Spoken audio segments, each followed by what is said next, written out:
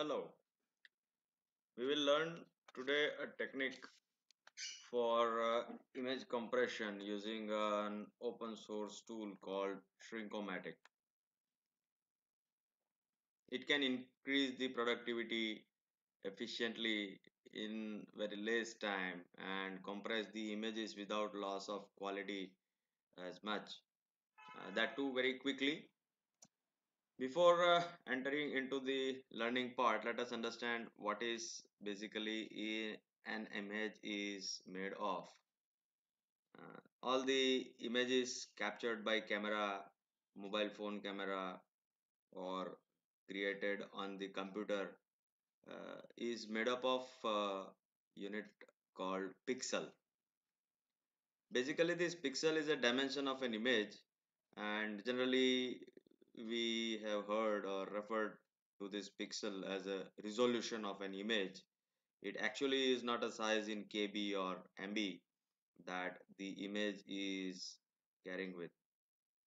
Of course, the size in KB varies with the image content, and the JPEG compression and generally bears little relation to the pixel dimension. So that means smaller in size image can be of very large in file size. In a similar way, a large size image can be of a very small small file size. We see the common display and the capture devices compared here. That the pixel size and the dots per inches for the specific devices we have seen in here. So as soon as the sizes are large, the DPI is less and vice versa here, depending on the case as may be. The pixel or dots per inches, we have seen these sort of images in the football ground. Wonderful images are created by the viewers sitting in the stadium watching a fantastic match or football. At the same time, whatever the person, the t-shirts and the clothes that they are wearing for creating such a visual image here is basically one single dot, which is the pixel here. It indicates the point on a grid and not the size of the point itself. So the monitor and the display, we are targeting here to create a document or a presentation which show the image, yet the size of the particular image does not make the presentation the document heavier in terms of MBs, so that it can be communicated while through emails or maybe on the web page itself. So reducing the file size very much is depending on the size of images placed in a particular document. So ideally, if we see the printing on a printer, generally the printers work with 200 dpi or maybe higher, but the images that they are having which needs less of the dpi on the screen itself. So here what we can see is 75 dots per inches is generally used, where a measurement of 4 inches of an image is required on the print or maybe on the surface that it needs to be displayed. So one can identify and calculate very easily by visiting this website auctionrepair.com, which can convert the pixels to inches. So before entering into any of the images inside the document, one should learn about what exactly the requirement is and what is the photograph or image is actually of pixels, so that the path of creating a minimal size of the document can be very easily obtained. Here is a formula: inches multiplied by dots per inches makes the pixel. All what one need is required to enter these values and convert the DPI setting from here, and we'll get the answers here, and as well as vice versa. So this is a very handy and unique website available to convert and identify the ideal size one will need to have in the document of the image. Now, what is the basic need is minimizing the size of bytes for a graphics file without degrading the quality. So quality degradation becomes very important here. Many a times the reduction of the file size using paintbrush distorts the image quality, and the same operation with the Photoshops or any other such tool requires heavily costing licenses, so which generally is not acceptable accepted by people in general. However, if the work is professional, then such use of such tools is very much essential and required at times. So what we are going to discuss about is a small tool which is available all open for free, and reduction of file size allows the more number of images to be stored in a single file or a single document or a disk on a memory space. It also applies to the presentations or websites.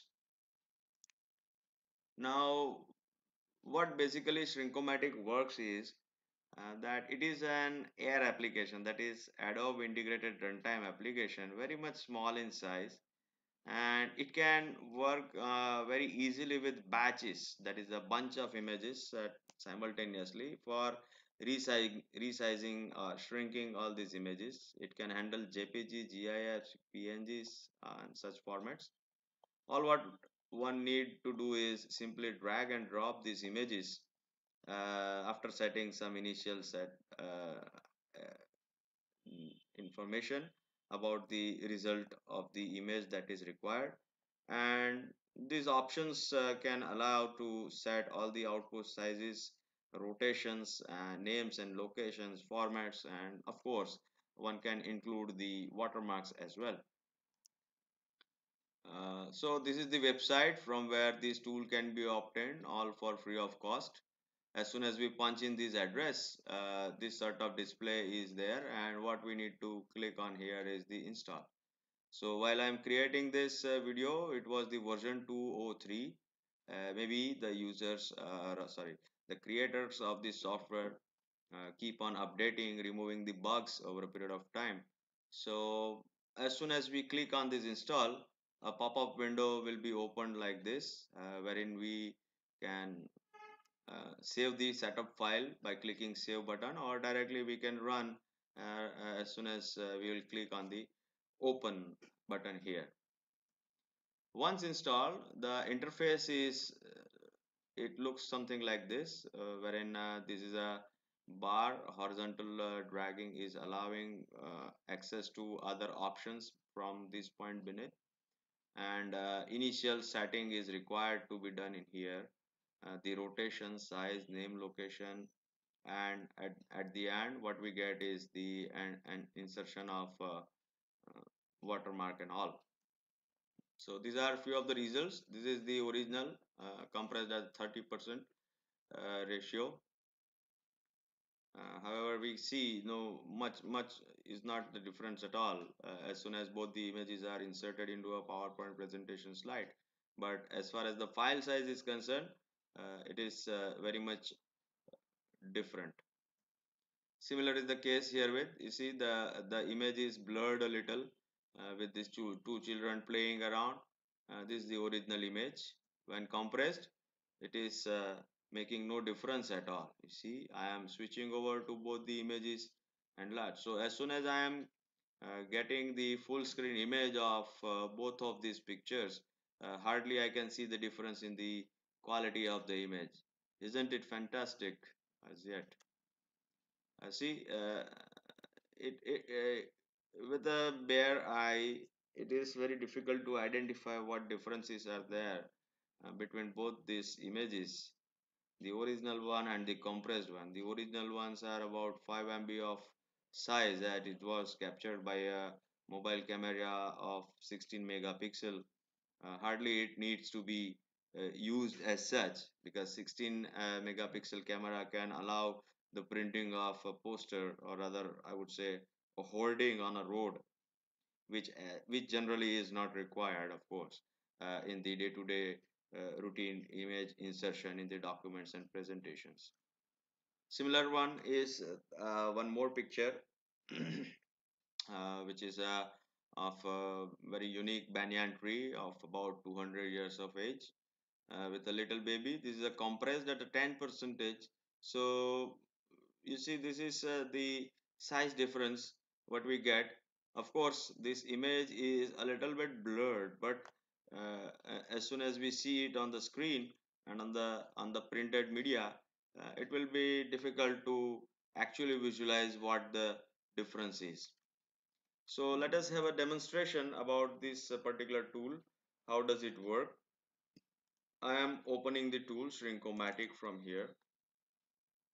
Now here initial setting is done as I have set some ratio to some, let us say, 30 percentage, and rotation is auto rotate. I don't want to rotate any of the images. Name and location, let it be auto rename, and I don't want to specify any of the folders. So whatever my input folder is will be the output folder for all the images once they are processed. Format is required just as what it is, along with the quality of JPG. If I am choosing one, I am getting different options here, and I don't want to add any of the bookmark right now, so I'm not clicking this, and neither the position is required at all. So what else is required?